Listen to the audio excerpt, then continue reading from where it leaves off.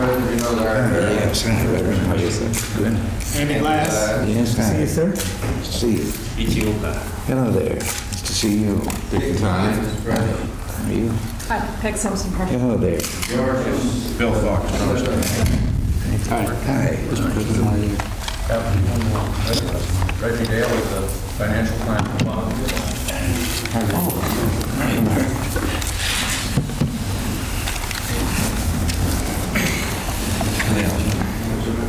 Anybody's tape fails, those others are ours, and that means there'll be a tape available for you if you miss anything out of this. Mr. President, although there is no prearranged communique for this, you must have one or two things you'd like the summit to take note of. What's of particular interest to you in the United States that you'd like some sort of agreement on out of this? Well, I think there are a number of things that we intend to talk about based on the extensive consultations that have been going on for the past year with OECD and IEA, the International Energy Program. I talked in COCOM, GATT, and things of that kind. But the issues, I think, number one on the list will be the economy and how we can continue to get convergence so as to speed the recovery and to make it worldwide, because it is a worldwide recession. I think there are problems with exchange rates. What kind of a statement would you like to see on the economy? Well, I would like to see it reflect the optimism that from my personal contact with these other heads of state in advance of the meeting that that I've heard them express as well as ourselves, that we are on the way out. I think the United States probably is a little ahead of several of them on their recovery, but that's to be expected. That sort of thing can vary. But I think a reasonably optimistic statement about our belief in our ability to handle this and to obtain a lasting recovery without any resort to the quick fixes of the past. What would that do? An optimistic statement. What would be the result of that? Well, I've always believed that there is a psychological factor in things of this kind. If you have people feeling pessimistic, you're going to find a holdback on investment. You're going to find people basing, and businesses basing their actions on mistrust of the future rather than confidence. Mr. President, in taking this more free-form approach to the actual transactions down there, aren't you running a risk of missing an opportunity? I mean, for instance, on the energy front, at a time when oil is not in short supply, couldn't the U.S. and its allies be looking for more concrete things to do in unison that would help head off future energy shortages insofar as import duties or other measures? Well, when you discuss the whole subject of energy, and as I say, this is just one of a number of issues that I think that we've been discussing at the ministerial level over the year, I think, yes, there are a number of facets to it. Long range, the matter of nuclear non-proliferation, to see that we're all together on this and conscious of the threat that this could be to the other things we're trying to achieve in world stability and peace. So it's, and that's the idea of this, that you have some issues that we know our ministers meet on and have talked about, but to put them out there without some pre-structured meeting that's going to follow a definite agenda, and who knows, there may be someone that's, one of them that's got some particular questions that they think should be taken up by the group. It'll be that kind of a Or do you have any discussion. What? Do you have any of those specifically? No, I would like to re-emphasize the importance of non-proliferation. Mr. President, in preparing for this summit, I'm told that you went to extraordinary lengths to brief yourself on the issues and to become well-versed in the complex questions of international economics.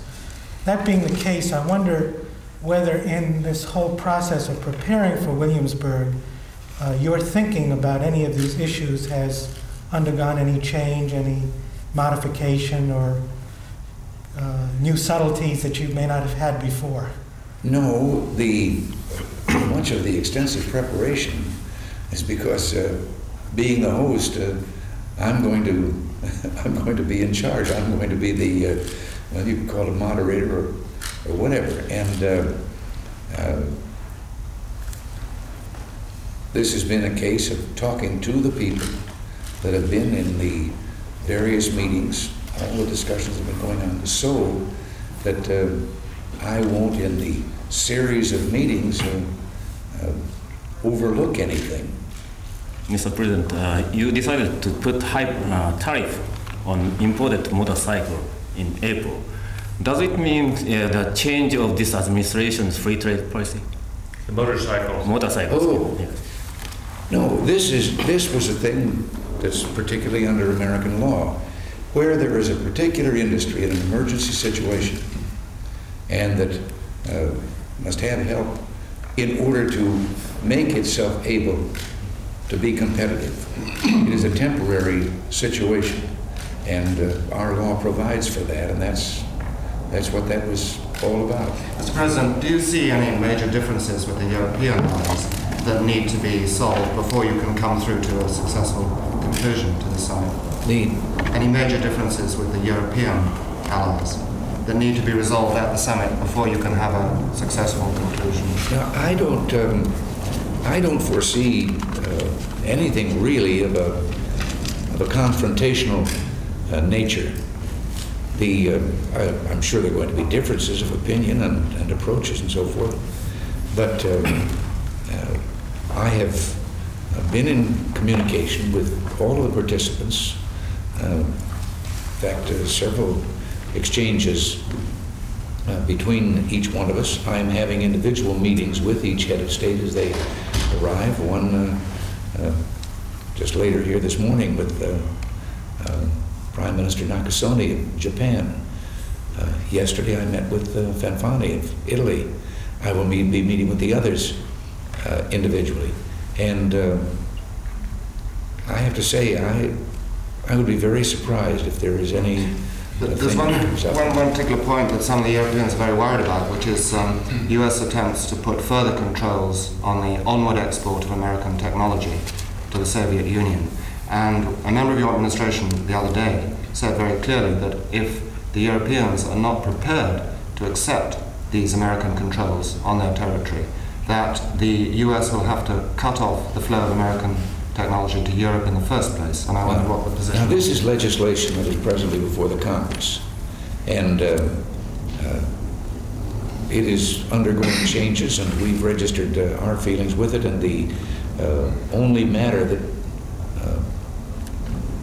that could possibly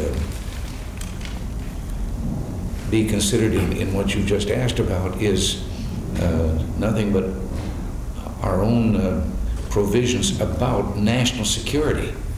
And I can't comment further because, as I say, this is legislation that has undergone a number of changes so far and is still in that process. And no, you wouldn't, I'm not going to get caught talking about an apple that may turn out to be an orange. You wouldn't envisage a situation in which your national security would mean that you needed to cut off American technology exports of certain goods to Europe? I can't see this getting to anything at that point. I think early in the legislation there might have been some things that went further, and we registered our protest about them. Mr. President, given the general concerns about protectionism, would you consider, as has been suggested by the former French President Giscard d'Estaing, that the summiteers sign a formal communique not to introduce in the next 2 years any new protectionist measure or any new trade restrictions, sort of a formal document that effect?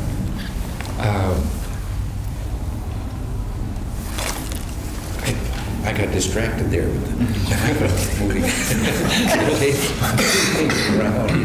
Given the general concerns on protectionism, and you stated that any bill that comes from Congress, for example, you will veto, but would you be prepared, given the realities of high unemployment here and the fact that next year is an election year, to sign a formal communique saying, right, no document with any further restrictions or trade tariffs will be signed? Well, now this is something that I'm sure is going to be a matter of discussion based on my own communication with all of them. I think from these conversations that all of us are going to be on the side of not only resisting protectionism, but looking into where it presently exists, how much we can do to lessen it. In fact, I found an agreement among everyone that this is not the way to go, that the more we can go toward free trade, the better off we'll be. Well, supplementary to that, given the interdependence of the Canadian and American economies, it's being discussed again in Canada, the question of totally open free trade between the two countries, no restrictions of any kind on anything. What do you think of that idea? Well, sort of a North American economic union. You're asking me in advance of the of the discussion. I'm going to be very anxious to, or interested in, all of us laying out our views on this, because, as I say, I think that basically all of us are agreed that we're opposed to protectionism. Mr. President, are you going to discuss the political issue like INF deployment? And the Soviet is saying that they will deploy INF in the Far East after accepting to withdraw from Europe. Are you going to negotiate on this issue with Soviet rather than on global basis rather than regional basis? We would like, of course, the original proposal we made, but the ultimate answer to this would be an end to those kind of missiles on both sides. If we have to take an interim step, we also would hope that it would be global, because many of the missiles we're talking about are mobile, and just driving them over someplace else doesn't mean they can't be moved back. This may have to, as an interim solution, result in restriction on numbers, as we ourselves have said in an interim step we're willing to go to. But we're very conscious of the threat to Asia, in them being simply moved that way, and yes, this will be a consideration of ours. Mr. President, going back to economic... Can I follow up on this? Sure. This means you won't insist, you may not insist on not allowing those mobile missiles to be moved towards Asia? Lou, you're getting into... George. Oh, I'm sorry, George. I'm sorry. I know that. I've known each other too long. Why did I Two make that powerful mistake? papers. What? Two powerful papers. Yes. I know why I did. The first briefing that I had said that he was going to be in here. You're getting into an area that is very difficult for answers at this time, because we're getting into the area of what do you negotiate and how do you negotiate. And I don't think you can do this, particularly when the people you're going to be negotiating with will have this information available to them.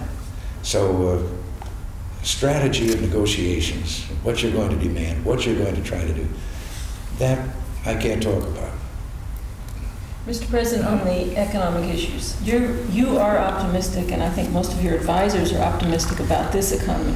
And I think it's true that a lot of the people from the other allies are optimistic that there is a recovery going on. But I think they're very worried about budget deficits here. Now, you seem to be saying that yes, you want to get the deficits down, and yes, it's Congress's fault because they're not cutting spending. But a lot of people think that and you seem to be saying the deficits are really tolerable if you have to get them down by increasing taxes. Now, the Allies really don't care which way you get at it, I don't think, but they just want them down. Are you prepared to take a certain amount of pressure on that, and do you think you're going to get it there? No, I don't. I know that, well, I'm quite sure they're going to want to discuss that and what our plans are. There is no way that you can cut enough in spending or increase taxes enough to eliminate the deficits. You can certainly help, particularly with the cutting of spending, because there's no question but that we have automatic built-in increases in our budgeting which virtually have the budget out of control. The only way really is the recovery of the economy. And this is why we've followed the course that we followed. To those who suggest you do it by taxes, they are suggesting the thing that could kill the recovery before it gets underway. You don't raise taxes and reduce the money in the private sector as they would have us do without setting back the recovery. As for cutting, the budget proposal that we submitted to the Congress, and which in both houses they refused to consider, actually would, while we will have a large deficit this year and next year, actually would have put us on a declining deficit with a projection down in the future where you could see a balanced budget coming up. But do you think, I mean, that still goes back to the fact if you can't get the moderate Republicans because they're afraid of the 1984 election retaliation, if you can't get them to cut the spending the way you want it to, aren't you on dead center? And what does that say to the Allies when they know that the longevity of the recovery here is what's going to have to be in place to bring them along? I mean, isn't that, you can't stay on dead center. Well, but the other thing is that since our plan is working, I don't care what the pessimists say and what the opponents say about it. Let somebody explain to me why interest rates have gone from 21.5 down to 10, why inflation has been cut to less than a third of what it was, why industrial production is up, why housing is up, why automobile production is up, why retail spending is up, real income for the first time in several years is up, and an increased rate of savings. All of these things have taken place, and they didn't just come like locusts because the seasons changed. Something must have been going, we must have been doing something that was right. I think what they're scared of is continuing that. And everybody, do you not believe that the deficits are going to cut that short? If you don't have a plan in place this year to cut them short in the next 2 years? The plan is in place. First of all, our plan did ask for further cuts in spending. But I mean, in place. And it did project out into the out years a contingency tax increase that they could pass now based on the economy meeting certain levels. In other words, the recovery would have had to be definitely established 2 years down the road from now so that a tax increase would not be counterproductive. Things of this kind. So we were willing to meet on those two issues, but the main thing about keeping the recovery going, and this was the last sentence I wanted to add to all those other things, is the recovered economy is the way to eliminate the deficits. If, for example, the growth rate in the economy should turn out to be 1%, just 1 percentage point higher, not 1%, 1 percentage point higher than we've estimated, 5 years down the road, that would mean $100 billion less in deficit. If it were 2 percentage points higher, it would mean a surplus. I think what they're saying is, if I can just ask one final question on that, is that the other heads of state seem to be saying, and some of your own advisors seem to be saying, that you're going to have a slower growth rate if you don't get those deficits down. You're not going to get that extra boost from the higher growth rate. But we are doing, as I say, all three. We're preserving the tax policies that have brought about, in large part, the economic recovery. we are asking for further reductions in government spending. We do recognize the possibility of a tax increase once this recovery is on a solid footing, and if it should turn out to be necessary. All of this is going to result in reduced deficits in the out years on a downward pattern of the deficits going down. And at the same time, the economic recovery is going to make banking the biggest contribution in eliminating the deficits simply by the improved and restored economy. And so far, we're leading the world in the recovery that we've made.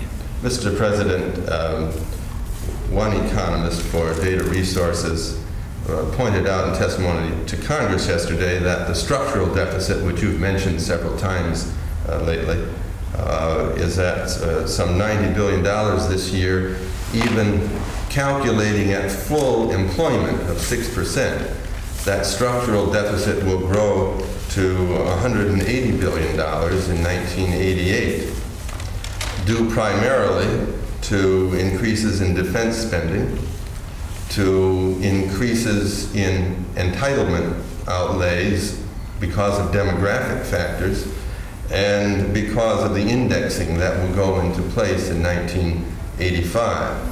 In other words, this recovery, even if it were to get us to 6% full employment, does not look strong enough to get at that deficit projection through those years. Well, that's one economist's voice on this. I challenge some of the points that he made. For example, defense spending as being a major factor. Already on our own, from our original February 1981 estimate of the 5-year program of defense spending, on our own, by finding legitimate savings and so forth, we have reduced that once projected $116 billion increase over the projection of the Carter administration for the same period. We've reduced that down to about $50 billion. We've actually made savings of about $66 billion. The other thing they don't stop to figure is that defense cuts of the kind that some are advocating, you're only going to get 50 cents on the dollar because you're going to lose another 50 cents, the other 50 cents, in increased unemployment in the industries that would be affected, and the lack of tax revenues that brings about. Now, as to the figure on the structural part of the deficit, that's the structural part of the budget that I've been talking about, and the one where we've had the least success in getting cooperation from the Congress. They have been the most reluctant to make the changes, those built-in increases. As for indexing, as a means of increasing revenue, then for this administration that has been referred to as unfair, more than 3/4 of that increased revenue will come from the middle and lower income earners in our society. And I don't think that's a way to bring about a recovery. The indexing the relief that will be provided to individuals, 3/4 of it will go to those middle and lower income earners. Mr. President, one further question. Are you concerned that a failure to reach a budget resolution by this June on the first one, and possibly the second resolution by fall, might unsettle the financial markets and build in further inflation premium in the interest rates? I don't think so. I really don't. I think they understand. They have seen out of one house come a budget proposal that would increase deficits tremendously. Out of the other, they've seen something of an effort at compromise. If you envision the normal legislative process of trying to get together on those two, you come down to a budget resolution that does mean increase to the deficits. And yet it is not binding as far as the executive branch is concerned, and I think that the financial markets understand what I have said repeatedly, that I will use a veto on both appropriation bills or any proposals on tax bills to prevent this extravagant budget busting or this wasteful spending to go on. Doesn't that mean, Mr. President, that effectively speaking, for the balance of this term, your first term, a lot of us are assuming, or from your viewpoint, that you're not going to be able to make any kind of breakthroughs on entitlements or any other kinds of major changes, so that for the next 18 months it's just going to be this guerrilla warfare over this veto and that veto, and that you will not be able to make a dent in the deficit? No, I believe we can make a dent in the deficits. With the veto process? I have had a letter from each house with pledges to me regarding the sustaining of some of my vetoes. And I think that the same process that led us to a bipartisan agreement on how to salvage the Social Security program, the same bipartisanship that has brought about the victory with regard to the MX missile. I think there are enough people up there in both parties that want bipartisanship and that want to find a solution to these problems. Could I get back to the Williamsburg summit? Yeah. Mr. Mitterrand, the French president, has said recently that he thinks he might just as well stay at home. He's also said that if he doesn't get satisfaction, particularly from the United States, on exchange rates, intervention, level of the dollar in future, he doesn't think any further summits are worthwhile. And I wondered what you think you'll be able to do to persuade him that he isn't wasting his time at Williamsburg. I think you'll find out he isn't wasting his time. He'll have every opportunity to express himself there. And I do know that again at the ministerial level on this very subject, they've been meeting at great length. There's every intention that they go forward on this problem of exchange rates. This came up at the Versailles meeting, and the result of the Versailles meeting was the increased level of consultation at ministerial levels, and on this subject as well as others. And I don't foresee a confrontation. What do you think you'll be able to say to him about the rate of the dollar, the level of the dollar, which really concerns him? Well, the level of the dollar really is because we have been so successful in reducing inflation. And this is not an unmixed blessing for the United States, because we will probably have a $55 to $60 billion trade imbalance this year because our dollar is so solid, so sound. It has made our export products expensive for the rest of the world. Now, if they can have the same success that we've had with regard to inflation, there will be a better balance, and we'll all be better off. That brings me to ask, Mr. President, whether in studying this whole thing, you've come to believe that these countries can, in fact, coordinate their national economic policies in some kind of rhythm that helps each other. Yes, I think it all comes with, and this we've talked about already, convergence. In other words, all of us recognizing that basically our economic structures are the same. And going forward in the same programs of helping recovery, stimulating incentive to investment, to increased productivity, eliminating inflation, which then brings down big interest rates, which are causing concern. This is the thing that we're aiming for, is this kind of convergence. And we will find that many of the exchange rate problems will disappear as we get or attain that. Isn't that- We'll have to stop there for 30 minutes, so. We asked one question about Central America, which is on the summit leaders' minds, I'm sure.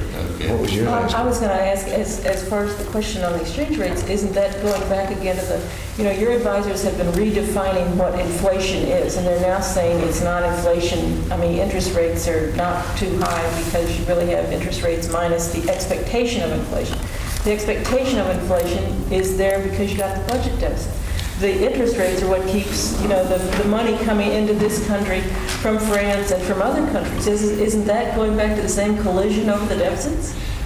No, and it is true that when you have a dollar as strong as ours and these interest rates remaining there, yes, there's going to be a movement of currency. But the funny thing is, they're not helping us pay our deficits because right now the level of foreign ownership of our bonds is lower than it has been for many, many years.